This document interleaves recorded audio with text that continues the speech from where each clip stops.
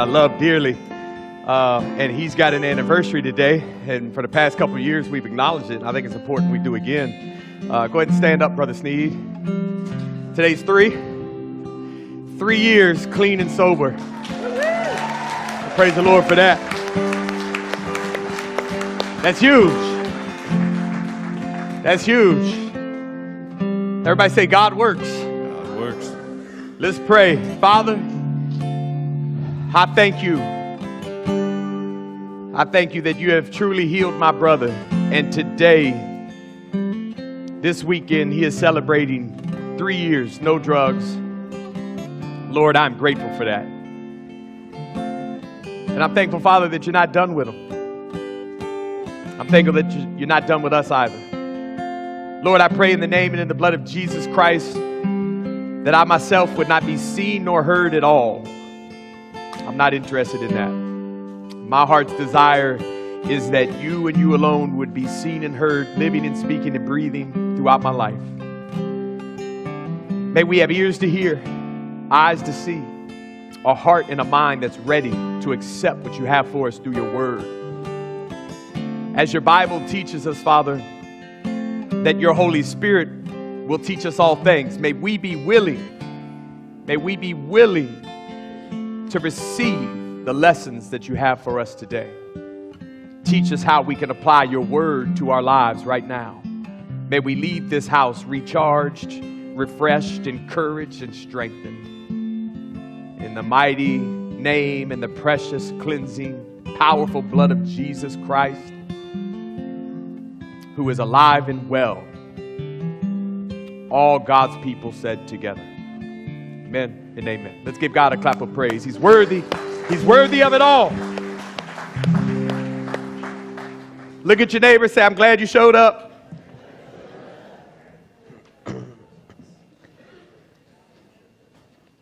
Jesus is alive and well. And I'm looking forward to seeing him one day. Anybody else? Amen.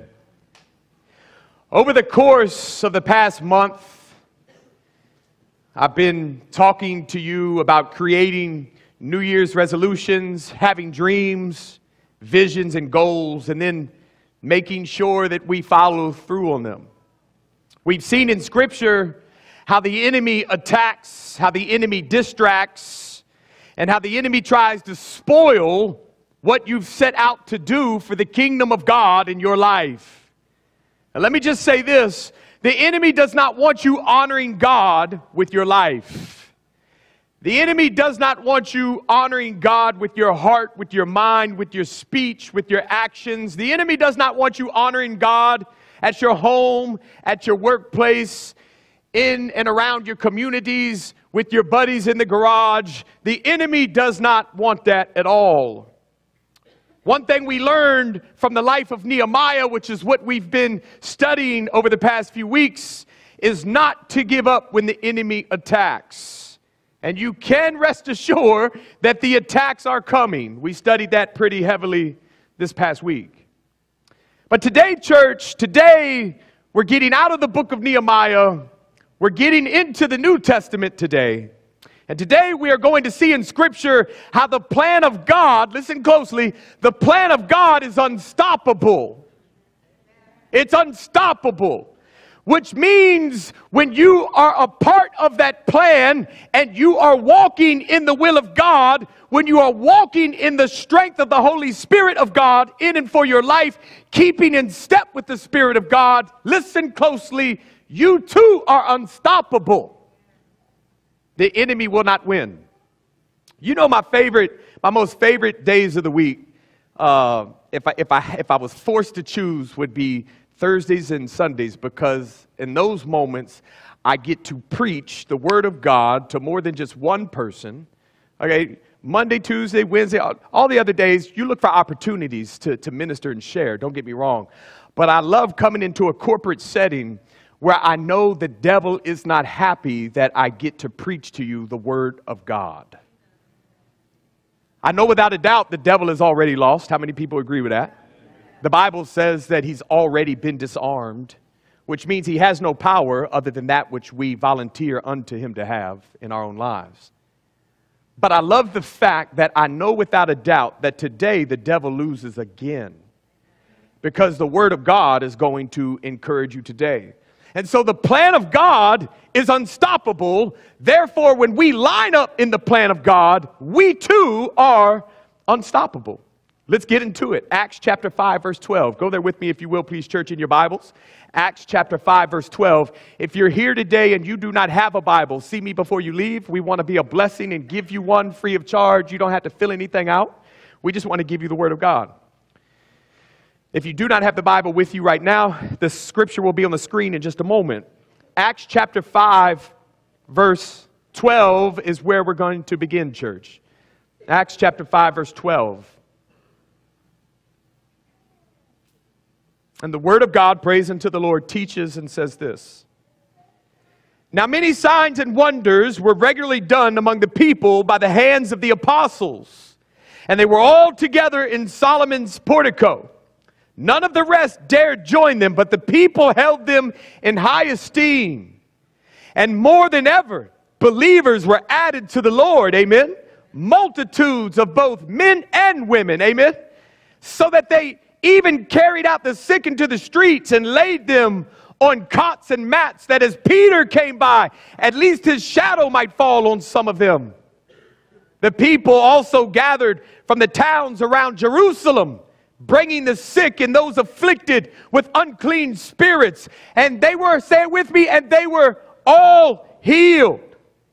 Verse 17, but the high priest rose up, and all who were with him, that is, the party of the Sadducees, and filled with jealousy, they arrested the apostles and put them in public prison.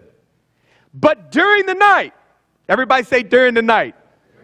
Man, this just makes all the difference in the world. But during the night, an angel of the Lord opened the prison doors and brought them out and said, go and stand in the temple and speak to the people all the words of this life. And when they heard this, they entered the temple at daybreak and began to preach.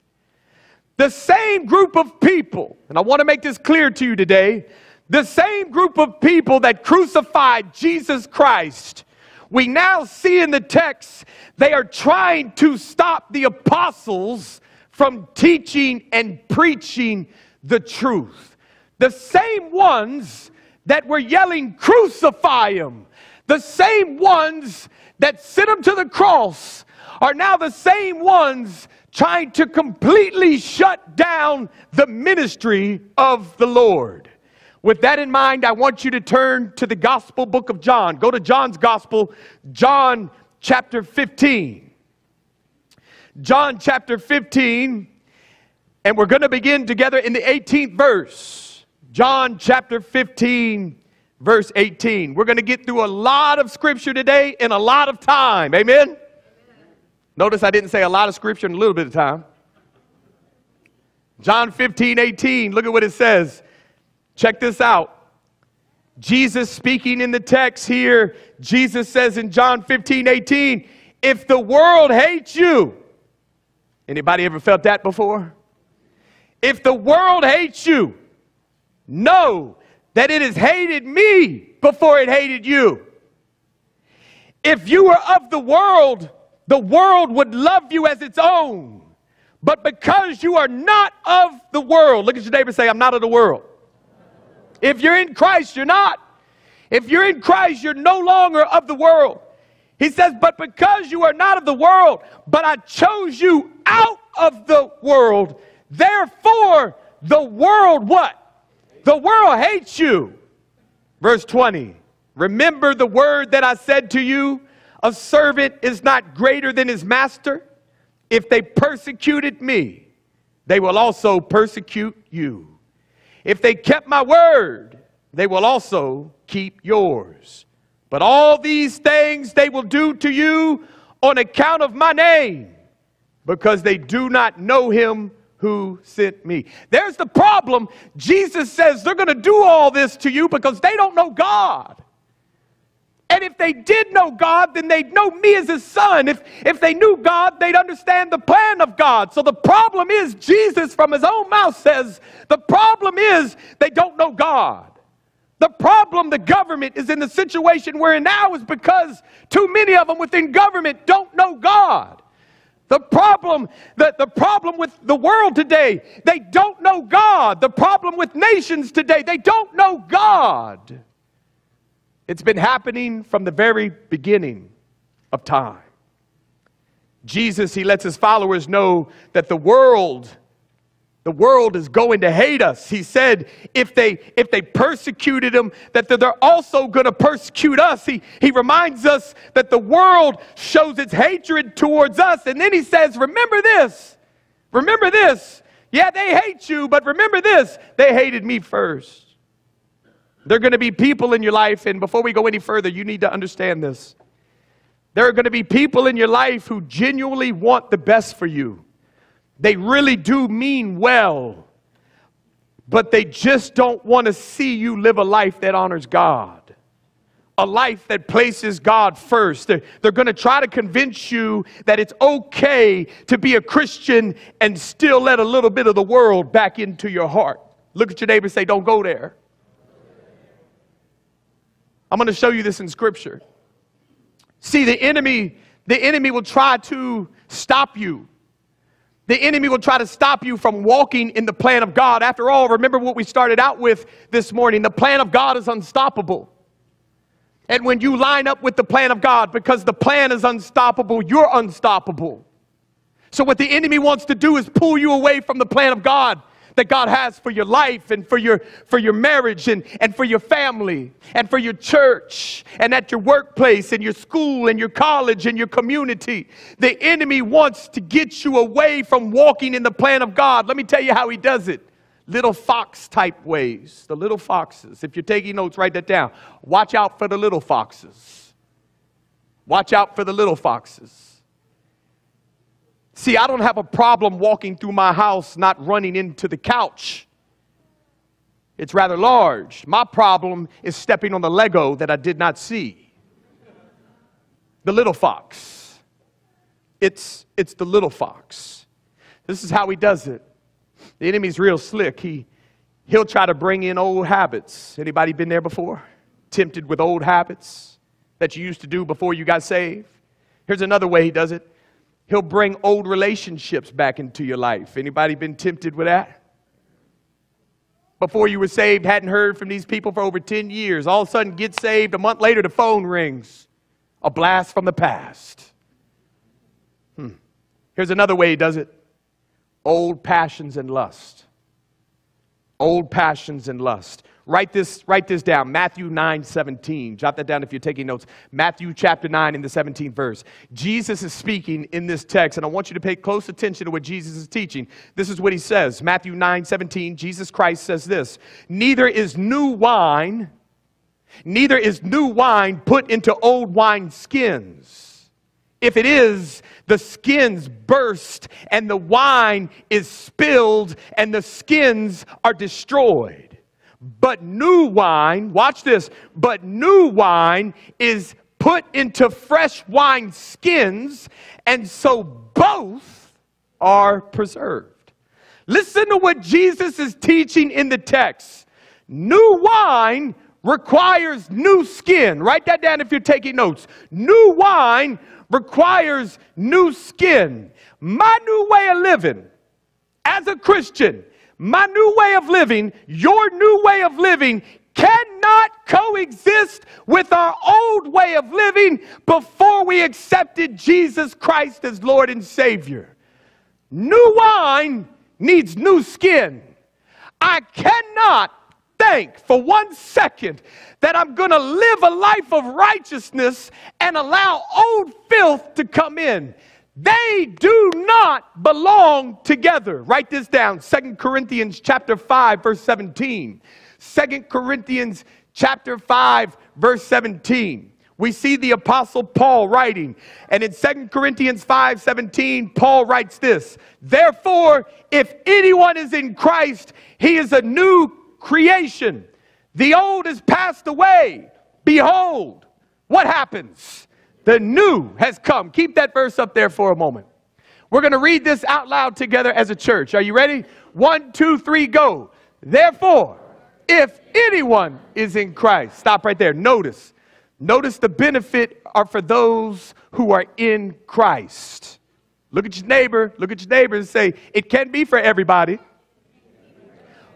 but everybody don't have it.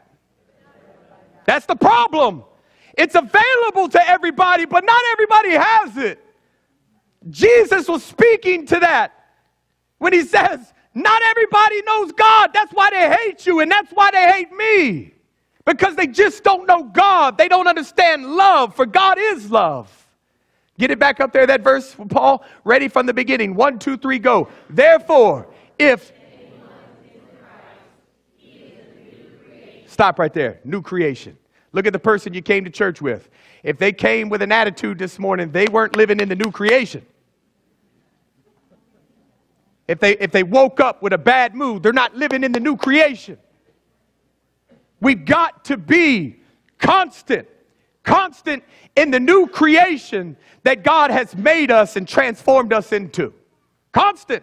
Get that verse. Here we go. From the beginning. Ready? 1, 2, 3, go. Therefore, if...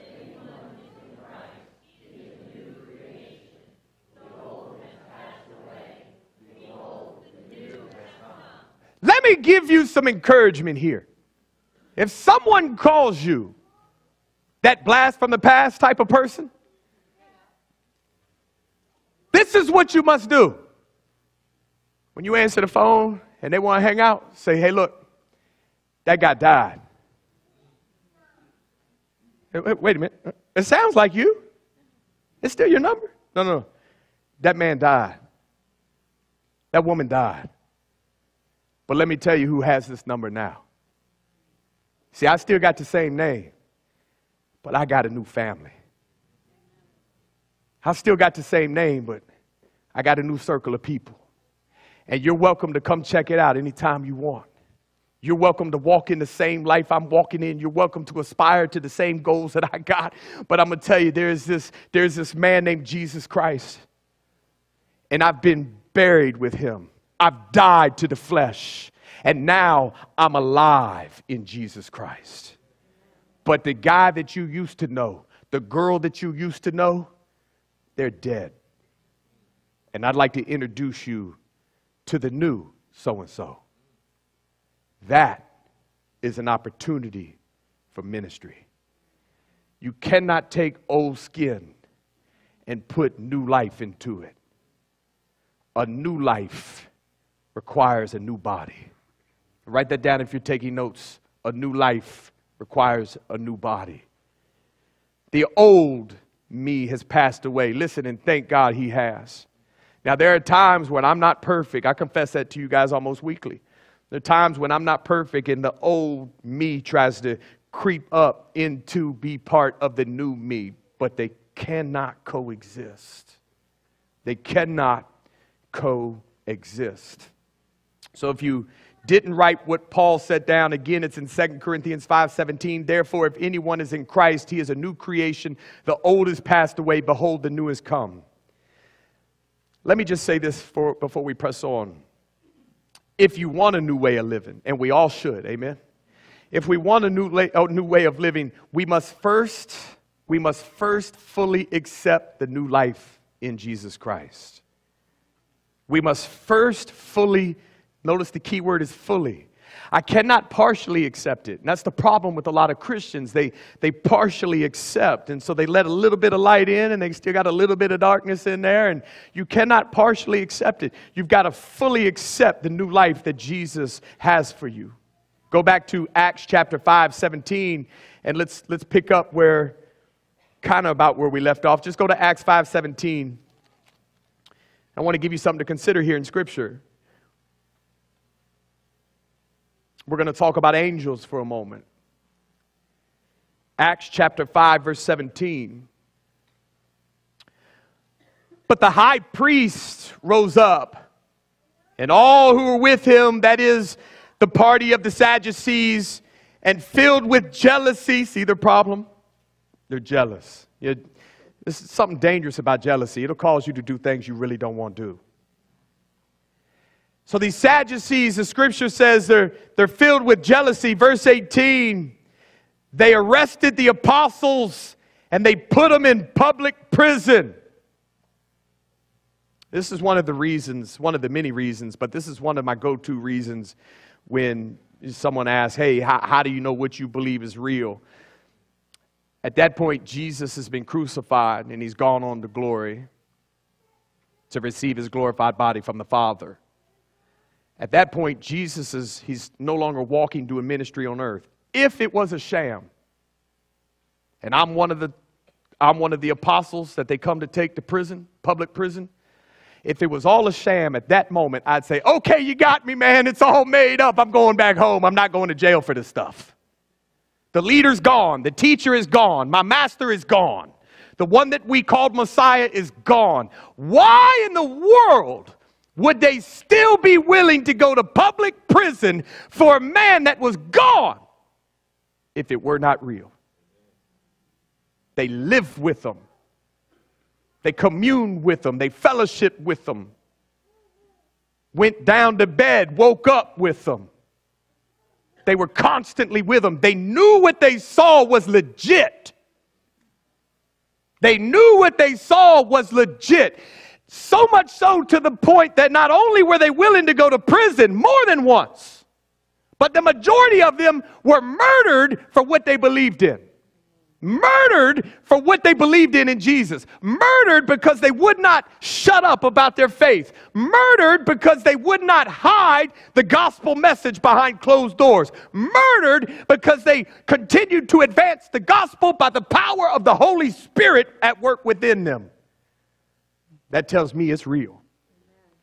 Because if someone were coming to kill me for what I believe in and it was all a sham, then at that moment of driving the sword through me or being crucified upside down or one of them dipped in a vat of boiling oil, at that point, I say, yeah, that oil looks hot.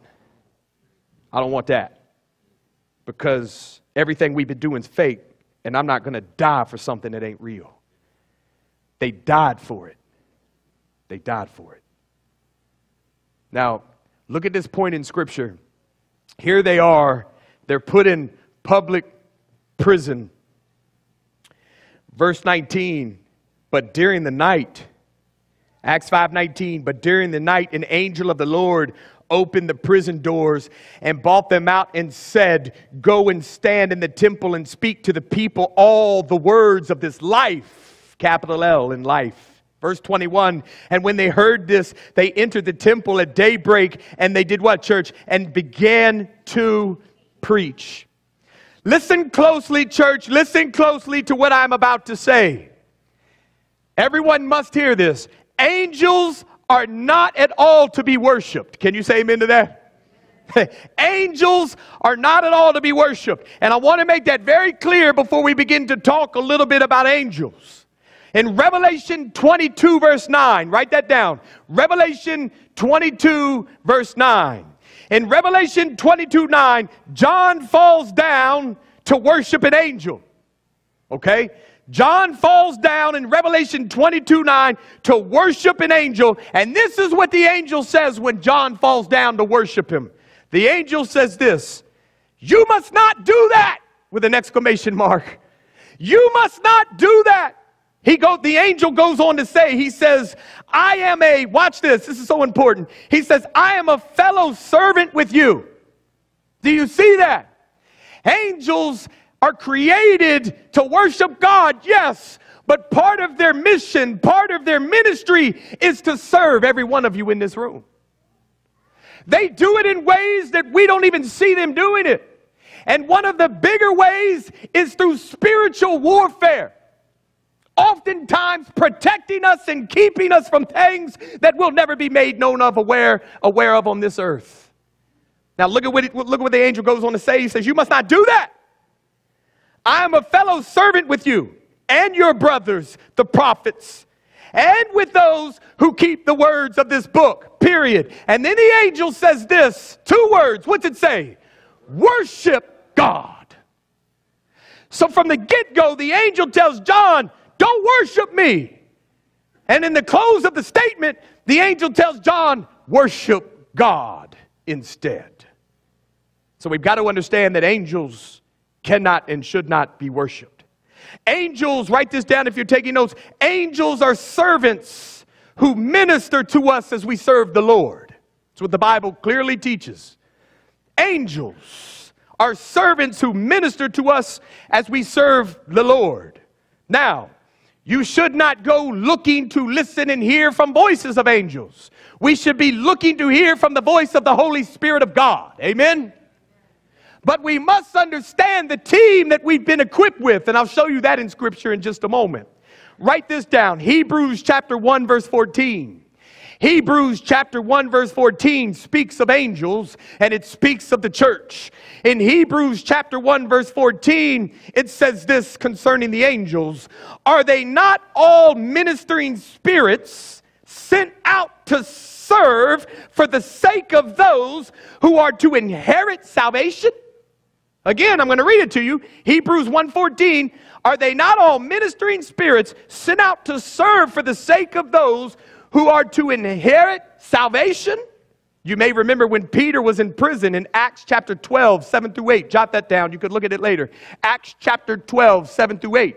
We find Peter in prison, and there's an angel who comes up, and the angel touches Peter. New Testament now, New Testament. The angel touches Peter on his side and tells him to get up. And then when the angel touches Peter and tells him to get up, he then gives him some directions. The angel says, get up, dress yourself, put your sandals on your feet, get your cloak on yourself. And then the angel told him to follow him out of jail. Write this down, 2 Kings chapter 6, 15 through 17. 2 Kings chapter 6, verses 15 through 17. In 2 Kings 6, 15 through 17, we see Elisha. We see the servant of Elisha. He wakes up in the morning, leaves his tent, he goes out, and in the distance, he sees that they have been surrounded by an army with horses and chariots. Completely surrounded. Completely surrounded. And Elisha prays that God would open the eyes of his servant. And God did. God does open the eyes of the servant of Elisha. And the servant was able to see in that moment what had been there the entire time. It had been there the entire time, that the mountain was full of horses and chariots of fire. An army from God. And Elijah said this. I love this. Elijah says this in 2 Kings chapter 6. Elijah says to the servant, he says, do not be afraid. Do not be afraid, for those who are with us are more than those who are with them. There are more angels in heaven than there are angels that fell to the earth when Satan was thrust down. Do you understand that? Everybody say, God's got more. God's got more. God's got more. Hallelujah. Praise God. Glory to the Father. God has got more than the enemy does. God always has more than the enemy does. And so Elisha tells the servant, hey, don't be afraid. Do not be afraid. Those who are with us are more than those who are with them. Could you imagine what the servant, when he first gets up and he walks out the tent in the morning and just gets out there, gets a little stretch and opens up his eyes. Whoa!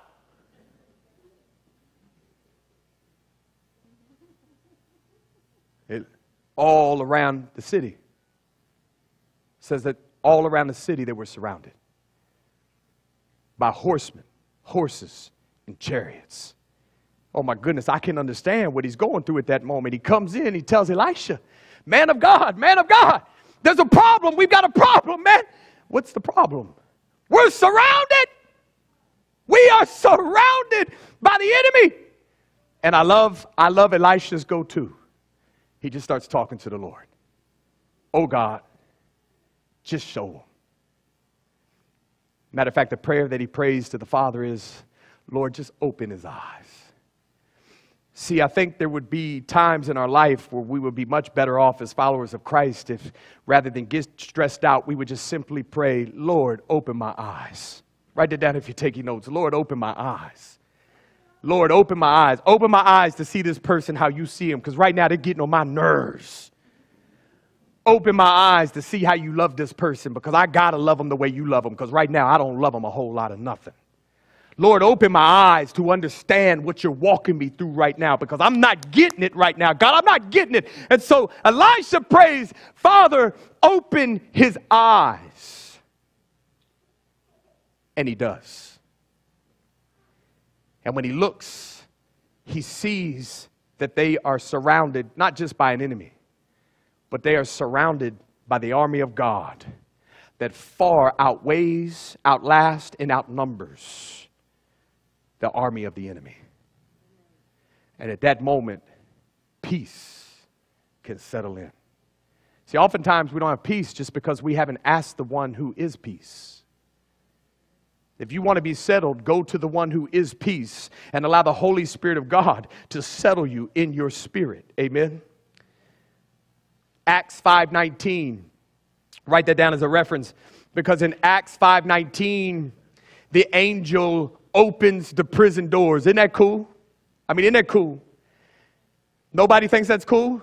I don't know about you, but if like an angel came to me like he did Peter, touched my rib cage and said, get up, boy. Put your shoes on your feet. Put pants on and a shirt and let's go. And then as we're going across the living room, he opens the door. I'm like, okay, wherever you go, man, I'm going. Whatever you say do, I'm about to do. Wherever you say go, that's where I'm going to be at, because this is real cool. Acts 5:19, this is what takes place. Listen to me closely. This is what takes place. The angel opens the prison doors, and he leads the arrested apostles outside. The angel then gives them the following directions. Go and stand in the temple and speak to the people all the words of this life. L is capitalized. Stand in the temple. Speak to all the people all the words of this life. In other words, write this down.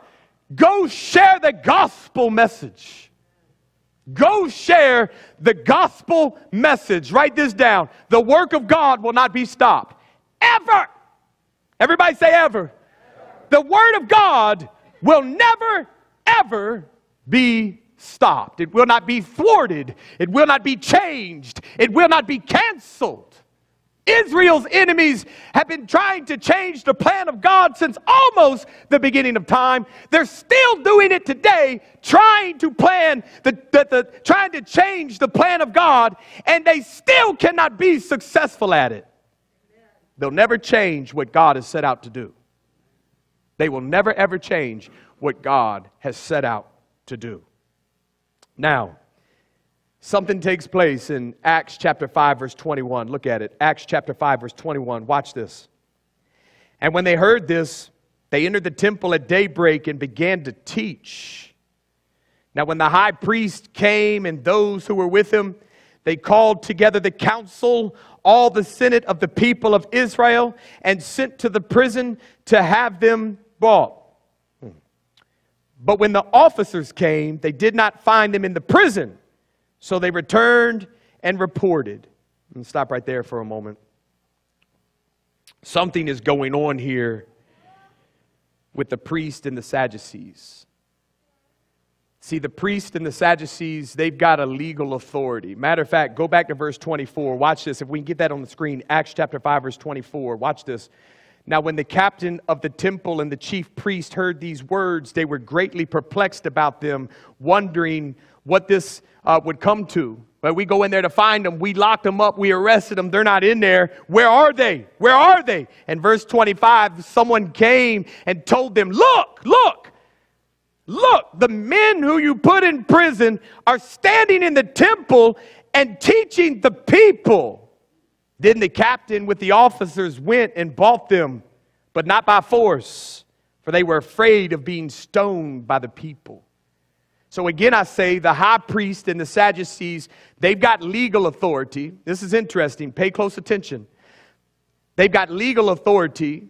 They are considered to be dignified in their class. They are considered to be educated, and they were. They are considered to be authorized men to make decisions under the law, and they were. But here's the problem. They severely lack spiritual power. Today we have too many people in position that lack spiritual power. We even have Christians who have availability to that power, but they lack operating in that spiritual power of the Holy Spirit of God. Now let's talk about the apostles whom they arrested. The apostles were normal dudes. They were ordinary people, yet they were filled with the power of God. And so therefore they had spiritual power in their ministry. I'm going to show you this in Scripture. So go to Acts chapter 4, verse 13. Just turn back just a little bit. You'll run into it. Acts chapter 4, verse 13. And watch what is spoken of about these ordinary fellas. Acts chapter 4, verse 13. Now when they saw the boldness of Peter and John and perceived that they were what, church? Uneducated, common men. Everybody look up here for a minute. I'm uneducated and I'm a common individual. And I confess that to you. The only reason I even graduated high school was simply because I was friends with my teachers. I confess that to you. And you can laugh, that's okay. It's not a joke, it's a true statement. And it doesn't hurt my feelings. I was not smart in school. I did not care for education. Quite frankly, did not want to be educated. And I'm not boasting in that. That was the complete wrong attitude to have. But I can say this. When Jesus Christ got a hold of my life, I started paying attention to what the Spirit of God was doing in my life. That's what it's all about. So I stand before you today, never been to seminary, never been to a Bible school. I'm not smart enough to put together a sermon, but what I have realized is if I just listen to the Holy Spirit of God, He'll teach me how to put a sermon down. And that's been happening for almost 3 decades. If you're willing to listen to what God says, I promise God will tell you what to say. If you're willing to see what God wants you to see, He will open your eyes, He will open your ears, and He will prepare your heart. What we do not need is, and there's nothing wrong with education. Education is good as long as you let the Spirit of God lead you in it. And you have to nowadays because so much of education, look at what the education system is doing. Look at what collegiate education is leading people to. You better be led by the Spirit, brothers and sisters, when you get taught anything by anybody to know whether it's truth or not. So it says that they were just ordinary, uneducated men. Look at verse 13. Now when they saw the boldness of Peter and John and perceived that they were uneducated, common men, they were astonished. And they recognized that they had been with Jesus. But seeing the man who was healed standing beside them, they had nothing to say in opposition. Whoa. Ordinary, common men. However, because they submitted and surrendered to the authority of God, they were filled with a spiritual power in their ministry. It's a beautiful thing, really. Uneducated, common. But here's the difference maker. Let me teach you. Here's the difference maker. It said that they had recognized when the people saw them, and they saw their boldness, but they recognized them as being uneducated, ordinary, common individuals. It said that they recognized that those men had been with Jesus Christ. Write this down. Spending time with Jesus makes the difference. If you're in here today and you feel like you're not good enough, welcome to the club. You're not, and I'm not either. But when you spend time with Jesus, He's more than enough. When I am reminded by the enemy that I'm not who I should be, I remind him that I'm walking with Jesus, and that's exactly where I need to be. When I spend time with Jesus, it takes away anxiety. When I spend time with Jesus, it takes away fear. When I spend time with Jesus, the truth exposes the lies of the devil. When I spend time walking with Jesus Christ through prayer and through reading scripture and through worship and through praise and through fellowship with other believers, through communion, recognizing what my Lord has done for me. When I spend time walking with Jesus, I'm reminded that I'm supposed to look just like him. All the time. The plan of God is unstoppable. And if we choose to walk in the plan, we are too.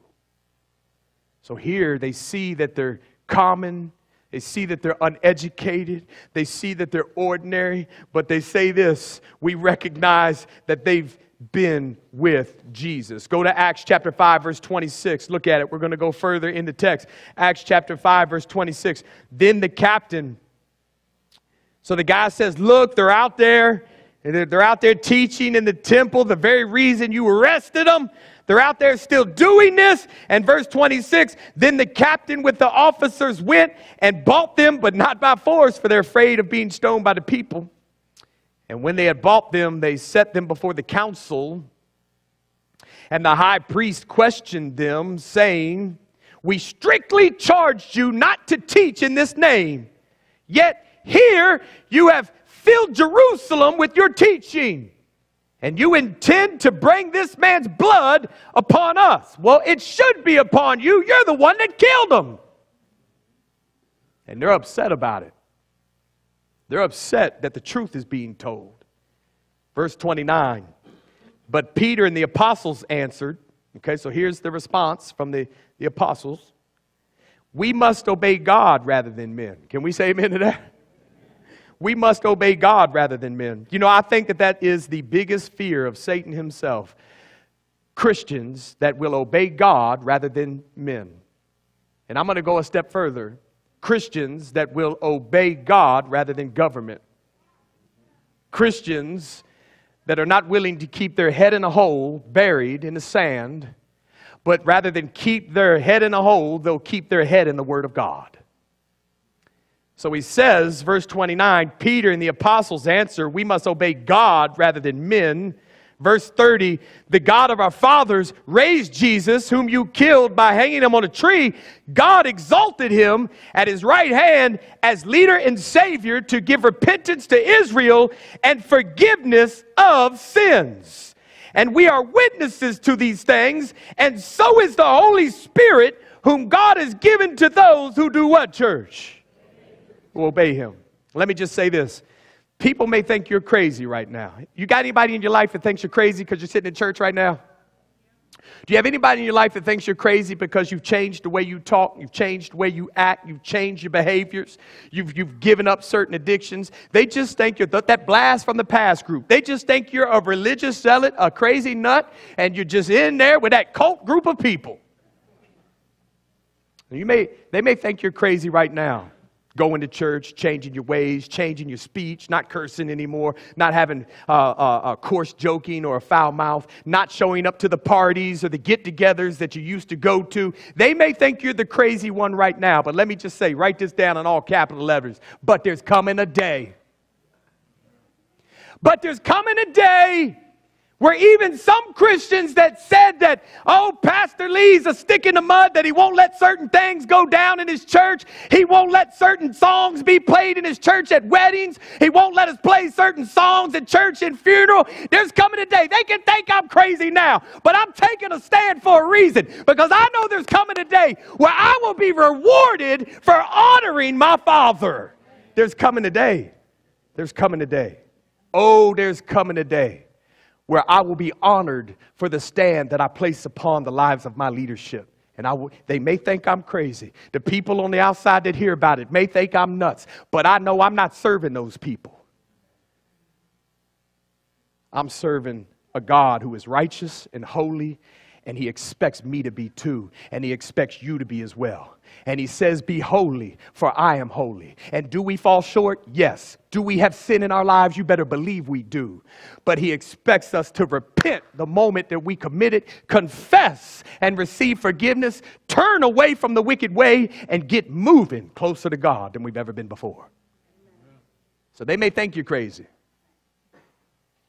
Your spouse may not be as close to the Lord as you are. They may not know the Lord, and they may think you're crazy. Well, that's kind of good for you, but I ain't going up in that place. Oh, but there's coming a day.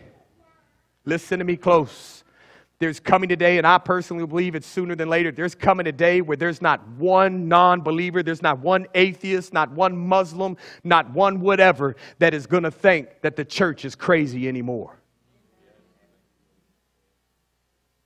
Write this down if you're taking notes. This is what I really want to mention on this. Philippians chapter 2, verses 10 and 11.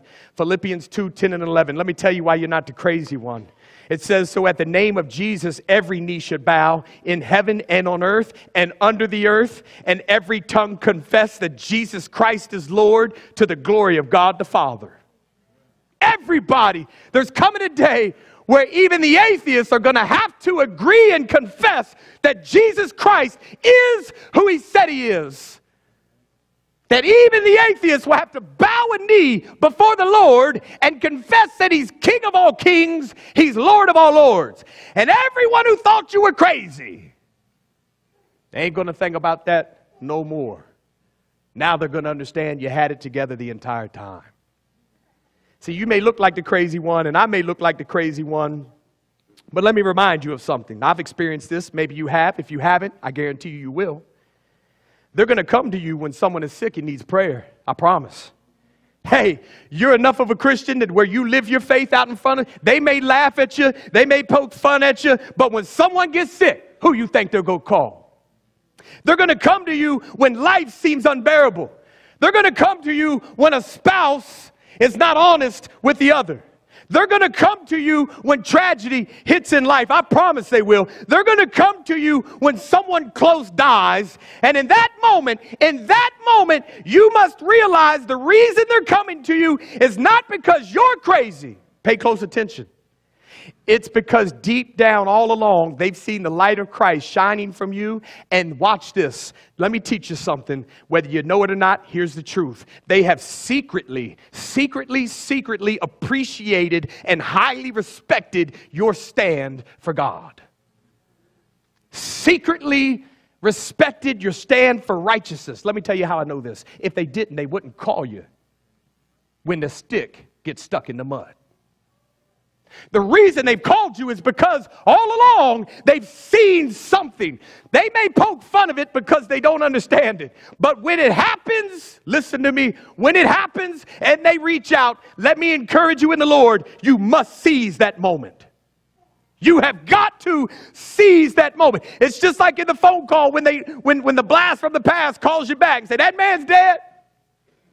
But I tell you who has the number now. And when they call and they say, please pray, so-and-so's sick. Please pray, so-and-so's in the hospital. Please pray, so-and-so has passed. Please pray, I'm having trouble in my marriage. Please pray, the children are going crazy up in here. You say, you know what? I'm going to do better than just pray for you. I'm getting ready to pray with you. And you invite them, pay close attention. You invite them into a conversation with you and God. You know what that does? It gives the Holy Spirit opportunity to work all over them. It gives an opportunity that they can hear that your prayer is genuine, your prayer is normal, your prayer is real. They say, wow, they did that? That's easy. I could talk to God like that. You must seize the moment. And let me just tell you this, the enemy doesn't want you praying. And he doesn't want you praying in public either. But God does. There's a sister in Christ here. While I was in Walmart, I ran into her too. I was like, man, I got to start going to Blackstone. Quite a bit of y'all live in Blackstone. And she's sharing with me some things she's going through at work. And sharing with me a goal that she has. And at the end of the conversation, rather than just leaving, I said, you know what? Let's pray about that. Right here, let's pray about that. So we get blessed that we have an opportunity to pray together in public, but the public gets blessed because some people get to see hope. Some people get to experience that it's okay to pray in the wide open, and guess what? Nobody's going to come shut it down. God's plan is unstoppable. Acts chapter 5, verse 33.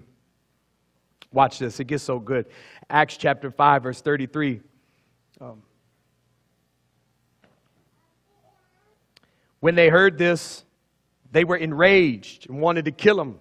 Because remember what Peter and John and the apostles answered. They say, hey man, we can't listen to you. We got to listen to God. He then says, you guys are the one that hung Jesus on the tree and killed him. In verse 33, it says, when they heard this, they were enraged and wanted to kill them. But a Pharisee in the council named Gamaliel, a teacher of the law, held in honor by all the people. This teacher, he stood up and gave orders to put the men outside for a little while. Now, what Gamaliel does, he stands up and the people, they respect him. The Sadducees and the religious leaders, the zealots, they respect him. And so he looks and he says, hey, have the apostles put outside the room for a minute. I got something to tell y'all.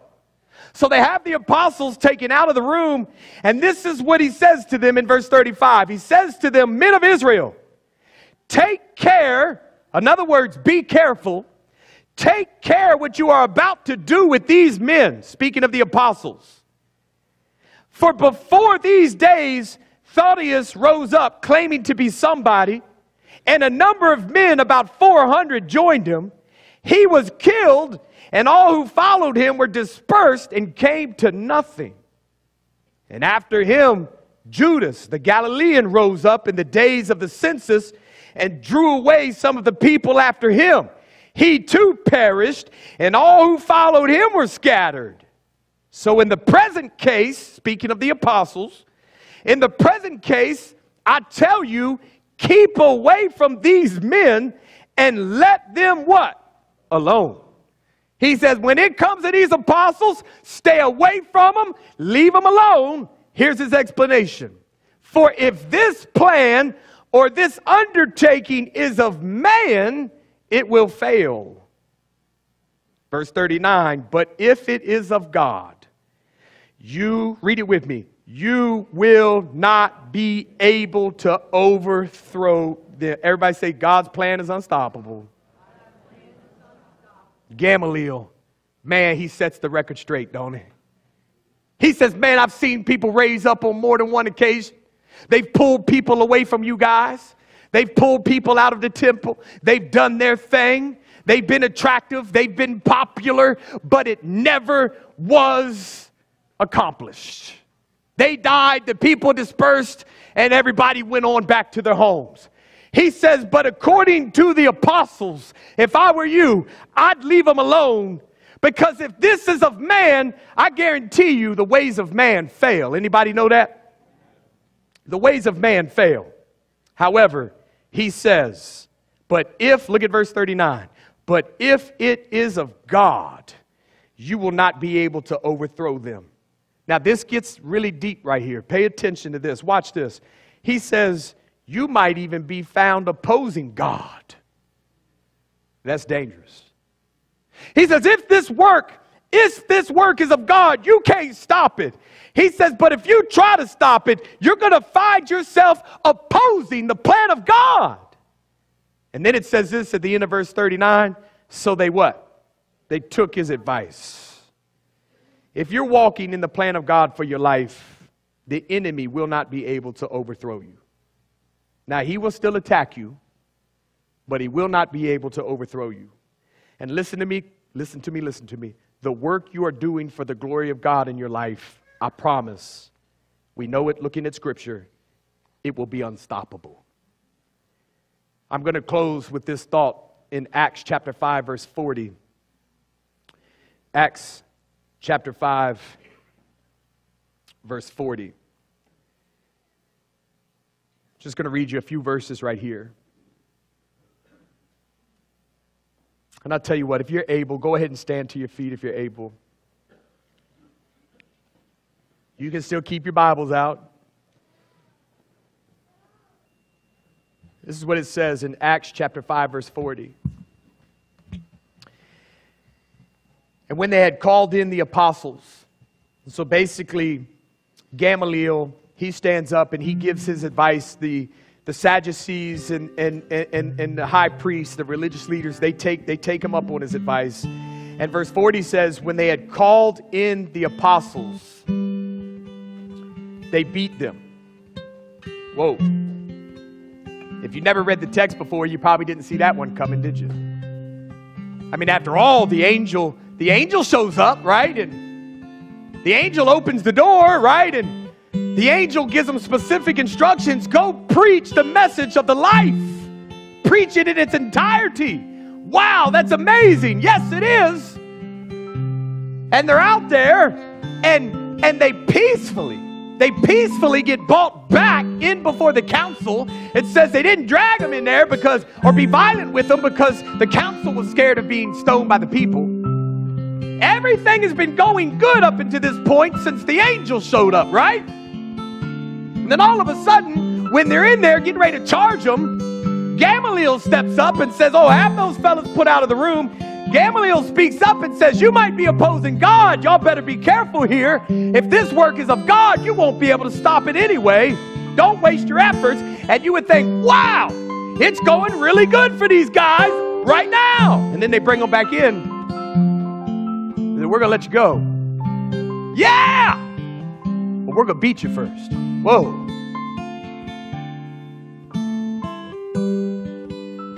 The fact that you're unstoppable does not mean that attacks will not come. If anything, it means this. We know through what Jesus says concerning our enemy, the attacks will come. The attacks will come. And it's amazing what takes place and how they respond. It says, verse 40, if you look at it, and when they had called in the apostles, they beat them and they charged them not to speak in the name of Jesus. And then it says this, they let them go.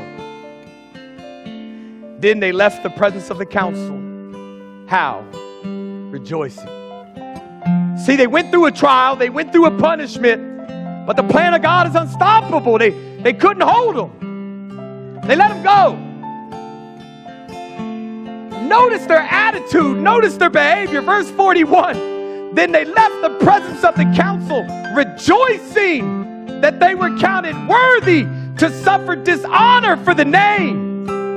And every day, everybody say every day. And every day in the temple and from house to house, they did not cease teaching and preaching that the Christ is Jesus. They didn't stop. They didn't stop. I'm telling you, the plan of God is unstoppable. Let's pray. Father, I am honored and blessed and grateful and so thankful that the team that I serve always wins. I'm so thankful, Father, that you, through Jesus, your Son, have defeated Satan. You've disarmed my enemy. And I'm grateful that even though attacks arise, the family of God always wins. Even if they bring harm to our body, I've got a spiritual one waiting in glory. And there's a glorified body coming one day. Father, I'm grateful because even as this body gets older, as it gets weaker, as it begins to hurt, we're thankful, Father, that this earth is not the end game. But we are working towards a prize. We are working towards the glory that God is calling us into for eternity. Father, I pray in the name and the blood of Jesus that we have been encouraged today by your word, knowing knowing that as long as we're walking with you, because you're unstoppable, we're unstoppable in the plan that you have for us. Your work will always go on, and it is an honor to be able to be part of it as a servant of our Lord Jesus Christ. If you're in this place today and you've never accepted Jesus Christ as Lord and Savior, let me tell you, you too can be unstoppable. You too can live in victory. You too can have a life of righteousness and holiness, because God will purify you through His Son Jesus, and He will strengthen you by way of His Holy Spirit. So if you're here today and you say, Pastor, I've heard what you said, and I'm tired of doing it on my own. I'm tired of feeling unaccomplished. Or maybe you do physically feel accomplished, but spiritually you just feel like you're missing it all. If you don't have Jesus as Lord and Savior, you are missing everything. And let me just tell you this, He is more than enough, and He's all you'll ever need. So if you're ready to surrender your life unto the Lord, and you're ready to ask Jesus Christ to be Savior of your soul, then I welcome you where you are right now to just raise your hand, and I would love to say a prayer that you could say along with me. And at that moment, you are sealed. At that moment, your name is in the Lamb's Book of Life. At that moment, you are a child of God. Anybody in this room that says, Pastor, I need that, I want to trust in God, I see you, brother. Anybody else? Anybody else that says, I need Him, I don't want to do it on my own, I'm tired of struggling, I'm tired of fighting, I'm sick and tired of just being sick and tired, I'm sick and tired of not having answers, I'm tired of not knowing, I'm tired of not having hope that is eternal, and I am tired of putting in constant ways of the world to make me happy, and it just keeps running out. I've been there, and the only true fulfillment you'll ever get is through Jesus Christ. Anybody else, before I pray with this man that says, Pastor, I need that too? Come on up here with me, my man, if you will. Let's congratulate this man on his decision.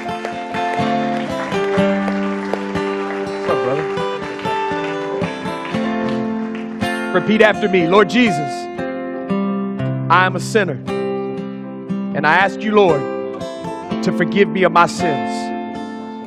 I recognize, Jesus, that you died on the cross so that I could be forgiven. And I ask you now to come into my life, save my soul, and receive me as your child. Fill me with the power of your Holy Spirit. In Jesus' name, amen. Now I'm going to pray with you. Father, I thank you so much for my brother, because at this moment, he is now my brother in Christ. Lord, I pray that you would fill him and anoint him with the power of your Holy Spirit. Father, that every empty and vile thing that he used to try to put into his life to fulfill him would be seen as poison and filth. And today is the day, Father, where he experiences the wholeness, Father, the fullness of what you have for him in your Son, Jesus Christ. Lord, may he experience your righteousness, and all that you've done on the cross for him, Father, becomes real today. We love you. And in the name and the blood of Jesus, I rebuke the enemy from trying to steal, kill, and destroy. Father, that you would keep the flaming darts at bay, that as your word says, he can look around and not see them in this moment, Father. We thank you in Jesus' name. In Jesus' name, I thank you, Father, that when people who knew him 5 minutes ago called him, he could say, that guy don't live here no more. That guy just died. But I can tell you who this guy is. I'm walking with Jesus now. And he died on the cross for me, and he did the same for you. In Jesus' name and blood, everybody said, amen, amen, and amen. I love you, brother. God bless you, man. God bless you, bro. The Bible says that when one sinner comes to repentance, the angels in heaven rejoice. And so let's just rejoice along with the angels in heaven in Jesus' name. Hallelujah. Hallelujah. Thank you, God. Hallelujah. What I love about preaching the word, we just took one from the devil, whether you realize it or not. We just took one from the devil. And the devil ain't happy about it. So we need to pray for that man. We need to pray for that man. And Pastor Jim, what he said is right on. Pray for your leaders and pray for me. I appreciate it, because the devil don't like that we're doing what we're doing and being obedient to the call of God. As you go, be blessed in the Lord. Receive from him today all that he has for you in the fullness of spirit and truth. In Jesus' name, everybody said, amen, amen, amen. God bless you, church.